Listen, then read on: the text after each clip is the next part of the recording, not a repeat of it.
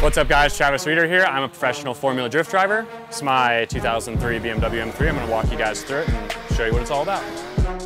Right now we're diagnosing some fuel delivery issues we have, so we're pulling some data off of our Link ECU. It's a 430 cubic inch LS based motor, a bunch of compression, bunch of nitrous, and we turn the thing about 8,000 RPM. It's roughly 850 horsepower and 900 foot-pounds of torque in its current form.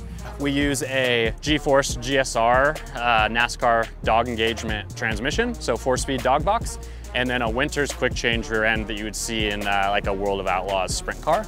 And then we have Koenig wheels, GT radial tires, Fortunato suspension, Royal Purple for fluids, obviously Link engine management, and a lot of other great companies on the car to make everything come together. Right now we're just kind of in a little limbo mode doing some, we're in test mode. We should be driving, but the gremlins always pop up when you least want them to. So thanks for checking out guys, and hopefully see you guys sometime this year on the FT circuit.